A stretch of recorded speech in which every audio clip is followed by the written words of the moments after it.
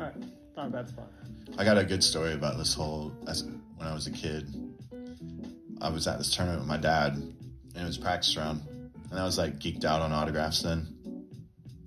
So we're on the left, and there's a guy hitting a bunker shot to like a short-sided pin, and he hits this like nasty clipped, like it was a sick shot. And I was like, oh my god! And then it goes in.